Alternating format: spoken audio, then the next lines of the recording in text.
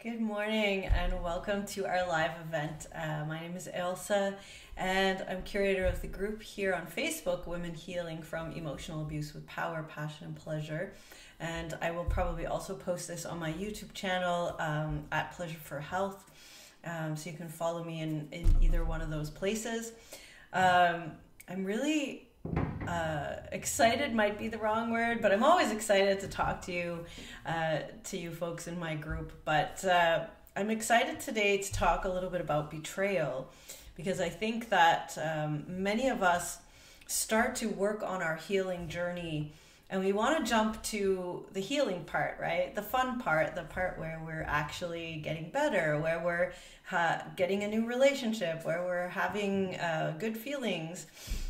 We kind of want to jump to that, and we don't really want to look at betrayal, and we definitely don't want to look at potentially where we've betrayed ourselves in the whole process of our victimhood journey, whatever that was for you.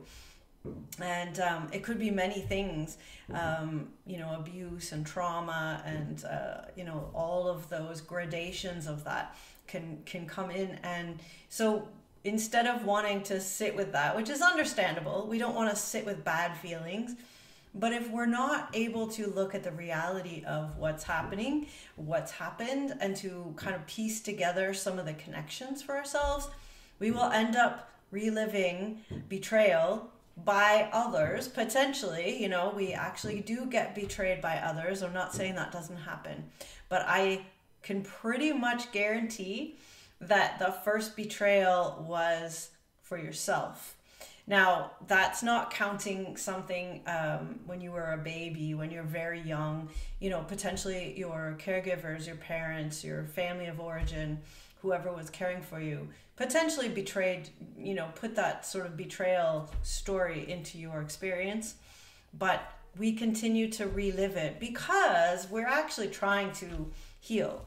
And I just want to read a little bit from, this is actually a really good book, The Betrayal Bond, and it's by Patrick J. Carnes. And he did a lot of work on relationships and betrayal and abuse and all of that.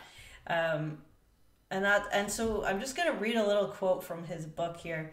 For many survivors, the gateway to a spiritual life starts with a new relationship with oneself and with the growing network of relationships in the support community. So we do have to start relating to ourselves differently and to people in the community. And there's much I could say about, especially emotional abuse, where the abuser often tries to alienate you from yourself and from your community, from your friends. And this is a tactic, whether they're doing it on purpose or unconsciously, it's a tactic to take you away from yourself and from those people who really care about you, and to to make it easier to betray you, for you to betray yourself, because you're distanced from those, from yourself and from your own caretaking system. So in order to trust a higher purpose, it requires an essential trust of others. And many of us have issues with trusting others. We have to learn to do that. We have to carefully rebuild trust. And it needs to start with trusting our own integrity. And when we trust our own integrity, that is not betraying ourselves. So we have to learn how to not betray our own self. That we, and the simplest example of this, I'm just going to kind of add into this, is that, when we tell ourselves, well, I'm not going to let them cross that line again, whoever the them is for you. I'm not going to let that boundary be crossed. Nobody's going to, make me feel miserable about something I didn't do ever again. And then, later that morning, somebody does that and you let them do it and you feel miserable. Do you see how you're kind of betraying yourself, your own integrity? You made a promise to yourself not to let certain boundaries be crossed, and then we let those boundaries be crossed.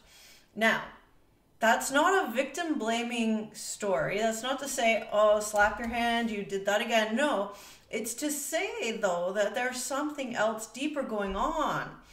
that we have a need, that we have some story from probably early in our life that hooks us in because we want it to be true so much. You know, for me, I still remember the words with my ex was, you know, you're so beautiful. Now, I never believed I was beautiful, and, you know, it might not sound that important to some people, but to me it was like, you know, you dream, you envision as a little girl being beautiful, I wanted a more beautiful name, I wanted a beautiful dress, I wanted more beautiful things. I wanted to be beautiful. I wanted the boys in my class in elementary school to like me and think I was beautiful. And, you know, I either wasn't open to it or I didn't have that experience. And interestingly, in my particular case, I think that, you know, my parents, my mother in particular, didn't have a particularly good relationship with beauty. She has a difficult relationship with beauty. You know, what is beauty? You shouldn't have to dress nice or look nice or do anything. Like, it should be the inside, right? It's beautiful. But, you know, so we could go into why that felt like a betrayal in a way, but it is beautiful, right? If you see a princess and they have a beautiful dress, like, you know, Cinderella, you put the beautiful dress on, all of a sudden she's a princess, right? And it didn't matter that she was a beautiful person. When she was back cleaning the house, she was cleaning the house and nobody knew about her. But when she put on the beautiful dress and went to the ball, everybody met her and thought she was an amazing person. So there was something about that. And I've written about that in my Facebook group before, so you can have a look for that, the Cinderella story.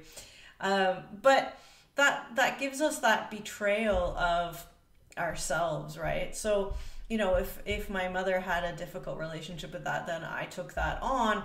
Then I have a difficult relationship with beauty, because I feel like I'm beautiful inside, but nobody sees that. And so, you know, when somebody comes along and tells me I'm beautiful, I am hooked into that, whether that I should allow that to be hooked or not. I want it to be true. I want them to see the beauty that I know I have inside. And so therefore I'm vulnerable to that kind of betrayal and that kind of hook. Until I learn to have integrity with myself and say, but I know I'm beautiful, and my outside and my inside match, and I feel good about that. And that takes a long time to, you know, I did a lot of work around my body and my image, and, you know, I would say there's still some things that I could do, like buying clothes that really look nice on me, was a big, I remember, again, you're getting a lot of my stories, but this is the personal part helps, right?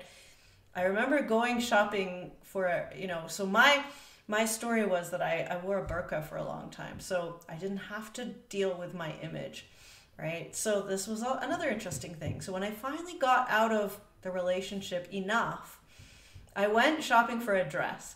Now, I hadn't shopped for a dress for probably 10, 15 years.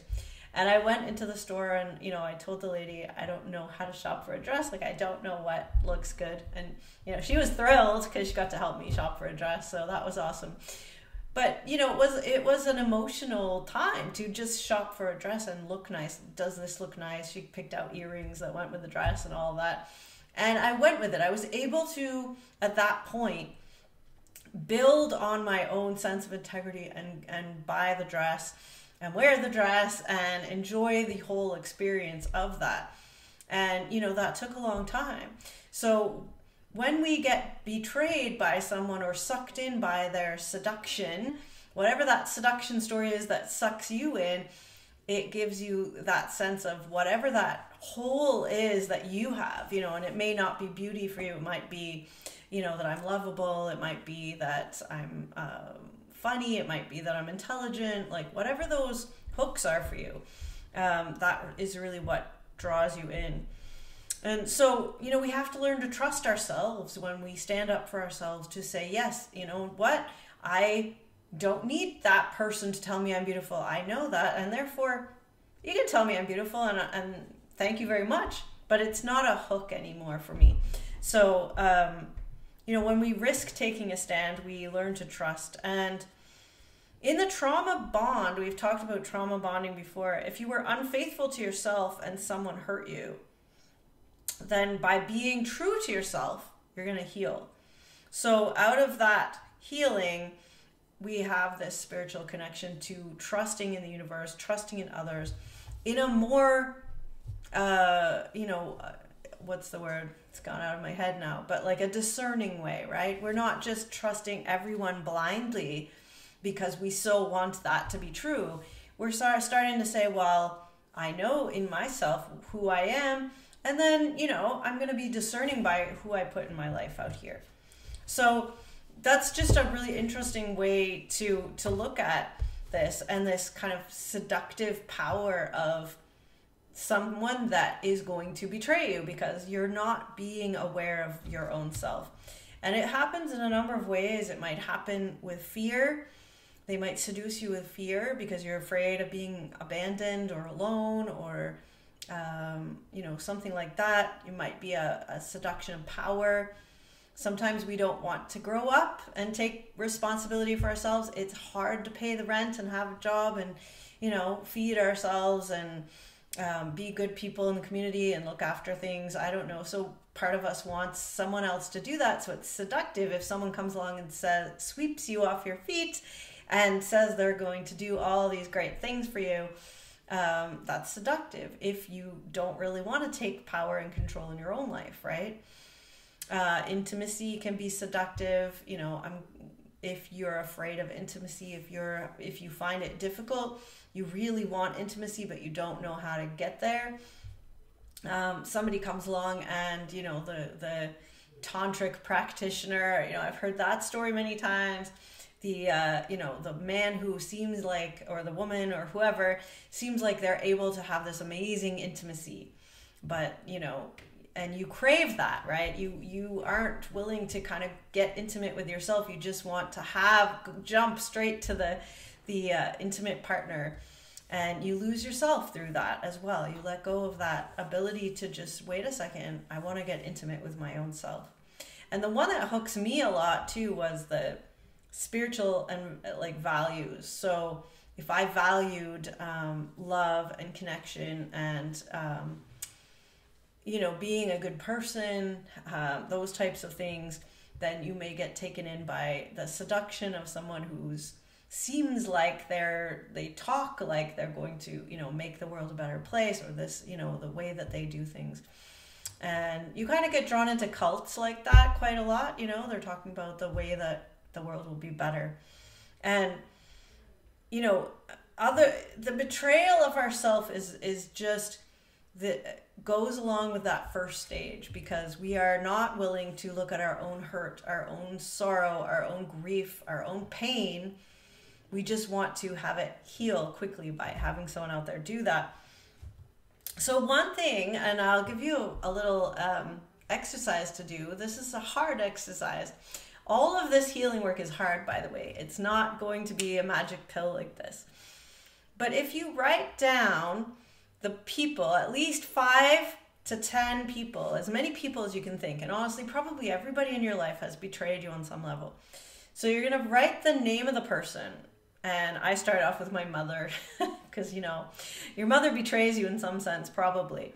And your dad, and my ex, and, my friend, and my teacher, So you're going to put the person's name, and then you're going to put, what did they tell you was true? Like, what did they promise you? What story did they tell you was true? And then what were they really trying to get, probably, for themselves? Like, where was the betrayal? What were they really wanting for themselves? So, I was just playing around with this, and I was like, well, my mom said if I was true to myself, that people would appreciate me for me. That was the story that she was trying to live into. And she told me that without really having much evidence that was true, but she told me that's the way the world is. And I think what she wanted was validation of her own journey, and that, she sort of was living through me as a emissary of her trials and errors on her own intimacy and relational issues, because it didn't really work, right? So, but she wanted to validate and put forward her idea. And so that's what she promised, that was the way the world worked, and it wasn't really. not completely. So there was a betrayal there. I think my dad did stories like, if I worked hard or if I picked an intelligent path through my education, that I would be successful, like he was. And again, I think it wasn't so much about me and learning who I was. It was a validation of his life path. And I think he wanted to feel validated that he had made good choices and that he had made a successful career, and that we respected and loved him for that. And so that's what came across. So he promised that if I did that, then I would also have that. And that also isn't necessarily true, wasn't really true for me, at least not then. We have to forge our own path. And it would have been more helpful to have a parent that said,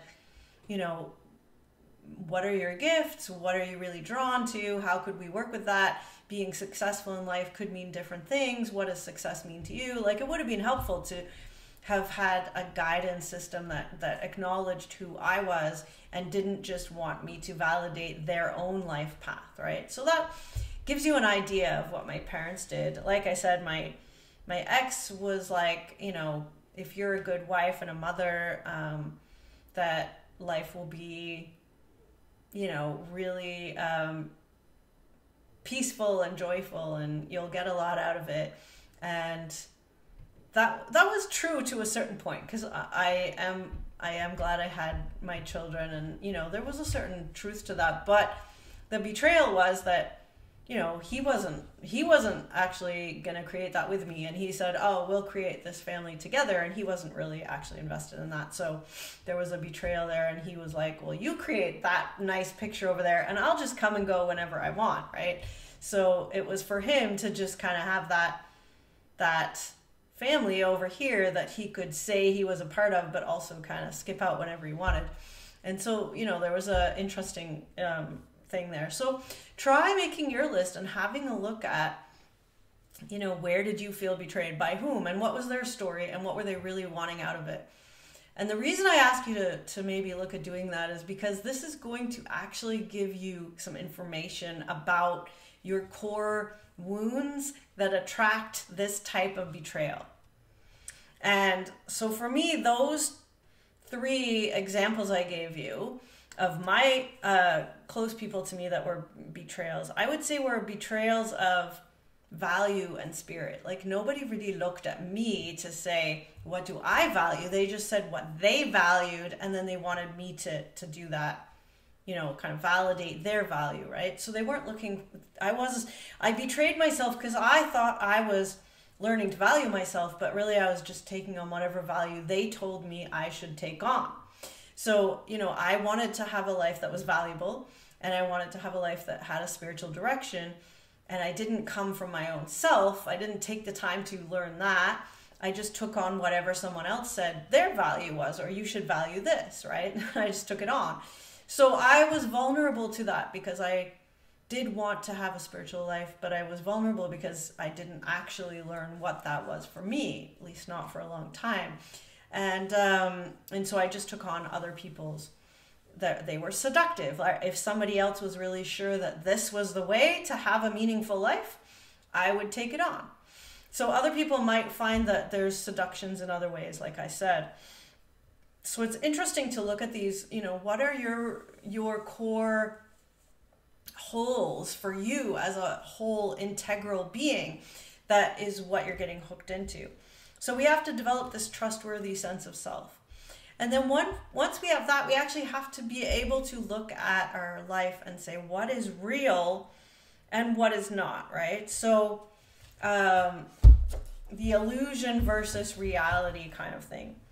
So a lot of times we go to the illusion, or we go to the betrayal, we go to the seduction of the betrayal because we actually don't want to look at, there's a loss there. We lost hope, we lost our dream, we lost our sense of self. And we need to grieve that. We need to feel the pain of that loss of connection with our own self. And if we don't want to go there, we avoid the pain by creating illusions. And when we create illusions, it's kind of the same thing as a betrayal. We betray ourselves because now we're telling us this is true when it really isn't true. So I'll just walk you through a little bit what happens sometimes with a relationship in this way. So the first contact with your abuser, let's say, might be something like they make a promise to you in the form of a story. We're going to live happily ever after. I'm going to take you to Portugal and I have a mansion there and da da da. Or they're kind to you. They're like, oh, you work so hard. You're a single mom. I'm going to take you out to dinner. I'm going to treat you so well. You're going to be my queen, right? Or they have compassion for you. Oh my gosh, that must be so hard what you're doing and I can't believe da da da. Or they have a noble cause. So whatever that promise was, that's probably the first thing that they lead with, right? And they're pretty good. A lot of these manipulative people are pretty good at trying out a little bit of something, and they can see when you get hooked in, and then they latch onto that story. And it would be so interesting to actually record some of these initial conversations with these, manipulators, because they probably actually like test a few things and they click onto the one thing that you attach to and then they go with that. But if you had went back and listened to the recording, you'd probably hear that they were kind of fishing. They were fishing for that. And so they're fishing for what's going to hook you, and they hook you and now you're hooked. So that's the illusion, as they tell you the story. And then your vulnerability. So you had a hole, I was calling it, or an unmet need in your own self, and you're vulnerable to that particular promise. And you should give up everything about yourself for that promise, because that's the vulnerability. So the reality is that you have something that they hooked. You have a hook, what do you call it? Like a snack. You have a hole that they can hook you through. So what is that? You want to become clear about the reality of what that was. And when I talk to women on the phone, I do consults for women that want to work with me. It's often, your mother was sick when you were 5 years old and you're looking for a mother, right? Or you never had the chance to play, and so along comes Mr. Da-da-da, who takes you out and does really fun things, and you finally get to play. And when you were a kid, you were growing up, you had to be super responsible, right? There's some hook there. So that requires a little bit of work. And if you want help with working through this stuff, I have an amazing program that I put women through that helps you do that. Sometimes it's helpful to have an external pair of eyes and ears to help you on this. But so the reality is that you would try to do that. Then the next illusion, the victimizer validated the promise in some way. So they've made this promise, you're going to live happily ever after. We're going to have this amazing life. And you believe the things that were presented. So how did they get your confidence? How did they keep you reeled in, so to speak? How did they do that? Did they, show you pictures of their mansion? Did they, you could take it to the extreme and you get the point. Like, I actually, sadly, was taken in by one of these online hoax people after my relationship. I obviously needed another lesson in this, because I did have another lesson. And they'd send pictures of themselves that probably weren't real. Definitely weren't real. They send pictures of their house or their car or their bike or their place or where they live or their job or all the things, none of which is real. But if you're hooked into that illusion that, oh, this person could give me the life that I always wanted, this kind of ease, I wouldn't have to worry about money, I wouldn't have to worry about, all the things. So how did they keep you reeled in? And then the first betrayal comes along when their real intention becomes clear, because they start abusing you. Now you're hooked. You've been reeled in. Now, all of a sudden, oh, I need $5,000 because,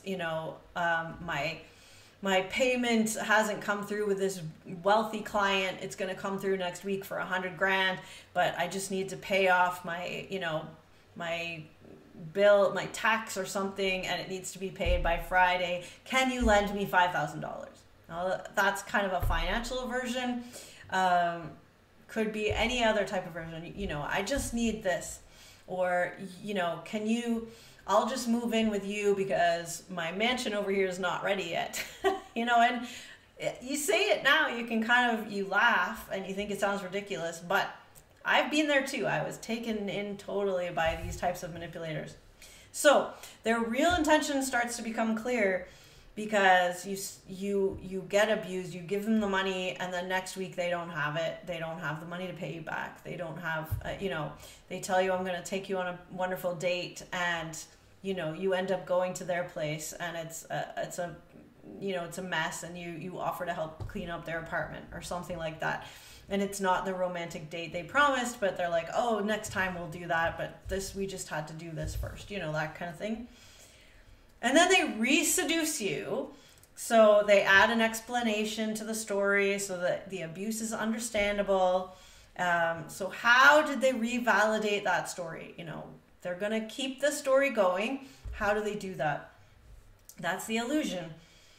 The reality is you get abused again. And then it's like, okay, well, you have such a kind heart, and I know that you've been through hard times. You can understand when I've got, hard times right now. Like, all of a sudden my monstrous ex came and took this and da-da-da. Now I have nothing. Whatever the story is, they appeal to your kind heart, and they tell you, oh, but you're such a kind person. You would never do that to me. You would never leave a guy just because he didn't have the stuff, or whatever it is.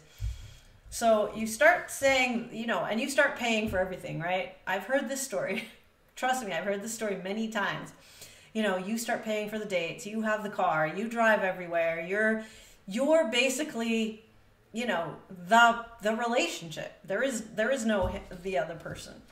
But then they reframe it to you, and they say, oh, no worries. Like, it's only a little bit of gas. Like, why are you complaining? It's not that much. We're not doing anything extravagant. Not like I would do for you when I get my private jet back. I'm going to fly you to the, Paris. But, we're just driving to the next town or whatever. And they minimize your costs, right? And so that's the illusion again. And then the reality is that you're getting beaten down, and now all of a sudden you can't pay your rent or do anything, and you're getting sick, and the stress is getting to you, and now you're off work because you're on stress leave, and it's going down really quickly, and you realize that you can't deal with this. So there's the reality, right, that a lot of people get to. And you can see how it's this like splitting between the illusion and the reality. Like, they're telling you it's this way, and you're feeling like it's this way, and you go back and forth, and you've kind of split apart those two things. And so the betrayal is that you don't honor your own sense of, wait a second, this is the reality, and this is what I'm feeling, and this is actually the reality. And, what is making it hard for you to actually take in that the person is, betraying you, or that you're betraying yourself, your own feelings about this reality. So we have to commit to reality at all costs. And honestly, the cost can often, pretty much always, we won't say absolutely always, but pretty much always going to make those people angry with you. They're going to change things for you. People won't believe your reality. They won't believe your truth. So you tell the truth about your reality, and the people that want you to stay in that victim place, whether it's your family members or your lover, or your partner, your ex, however, they want you to stay in that illusion with them. And if you step into reality, they're not going there with you. So you may feel like betrayed because now they're not validating your reality. Well, don't look to them for validating your reality, because they are invested in you staying in their illusion. They don't want to see your reality. So that can feel like a betrayal too.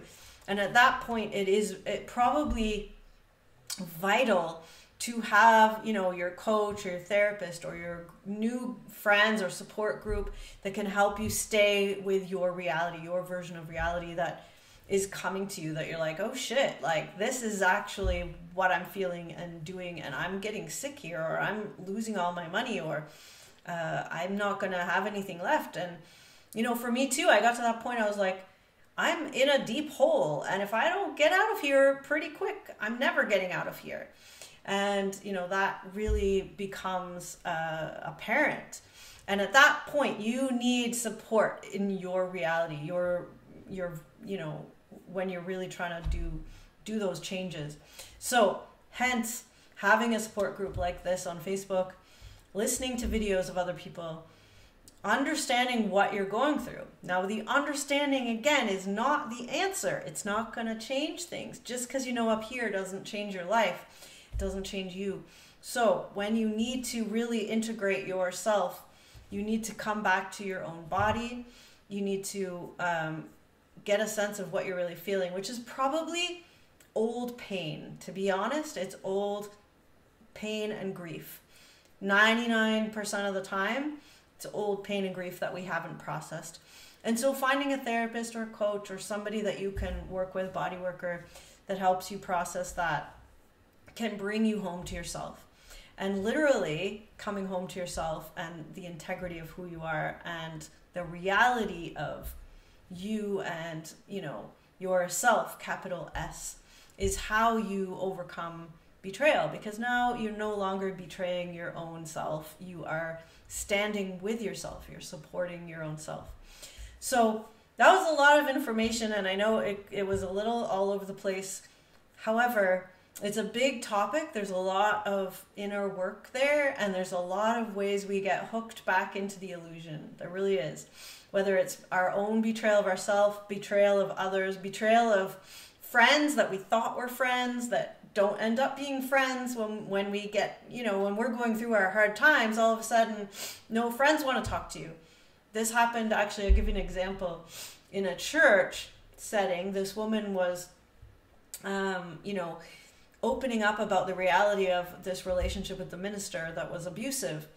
And when she thought telling the truth about this, her friends would support her. Everybody in the church turned their back on her. Everyone. Not one single person stood by her. Why? Not because they're horrible people, but because of the shame of going to a church and hearing that the minister was doing these horrendous things, yet they were going and they hadn't seen it. And, you know, all of a sudden they have to, like, their whole worldview has to change. And the shame stopped them supporting her. And so fortunately she had some other support outside and a support group to move through that. But nobody in her community wanted to support her reality, the reality that this minister was abusively in a relationship with her. So those things happen all the time, and that is a betrayal, you know, through people's shame, right? So there's so many reasons why that happens. So finding this work and starting to move through it is difficult. It's simple, but it's not easy. And I would invite any of you who are really thinking about, you know what, it's time, like I'm in that hole, I need to get out before I'm, you know, buried in all of this abuse, whether it's financial, sexual, relational, emotional, like there's nothing left of you to give if you stay there for too much longer, then please do reach out. I'll put the link in the comments where you can book a call. It's a free call with me. No obligation. We'll just look at your particular situation and see if there's, you know, what's the next step for you. Whether that is, you know, working on a little exercise, you could just email me what you're working on, whether it's joining my writing group. Once a week we do some writing and healing that way, whether it's getting into my more impactful coaching program, whether it's a book that I can recommend, you know, there's no obligation. We'll just kind of look at your particular situation and see where we can go from there. Because this is, you know, it's work. It takes time. And for those of us that are, you know, on the same journey, hopefully a couple steps ahead, or at least doing something up here, that we can reach back and say, here's a hand, you know, come with us. I absolutely know that if you're watching this video and you've made it to this point, that you are an amazing being and that you have gifts to offer the world. And so getting in touch with yourself and what those are from your sense of self and not betraying yourself, your life purpose, you know, all the things that you're here to do. You want to become aware of and have some empowerment, some choice in your own self to do that.